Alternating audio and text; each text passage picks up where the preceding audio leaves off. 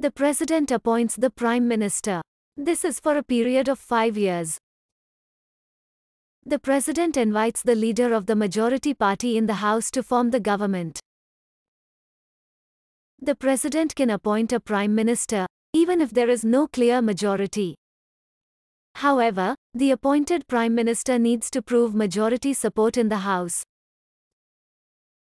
The President can dismiss the Prime Minister if she or he loses majority support in Parliament.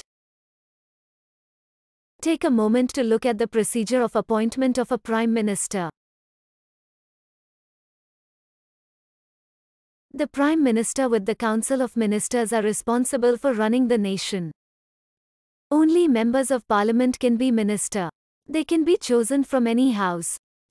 If a minister is not a member of a house, then she or he must be elected within 6 months of the appointment. While there is no limit on number of ministers, Constitution puts a limit of 15% of strength of Parliament. Ministers can be of 3 types: Cabinet Ministers, Ministers of State and Deputy Ministers. Cabinet Ministers are a few important and senior members, holding important portfolios.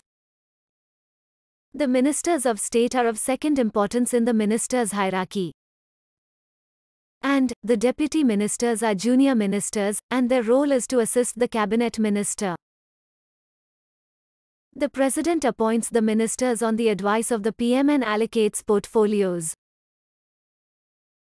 However, during the tenure, the Prime Minister can reshuffle the portfolios. A minister can speak in either of the Houses of Parliament, but can vote only in the House where they have been elected. A minister can resign, or the President can force a minister to resign on advice of the Prime Ministers.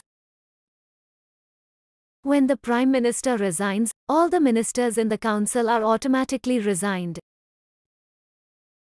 Take a moment to reflect on the appointment and tenure of the Council of Ministers.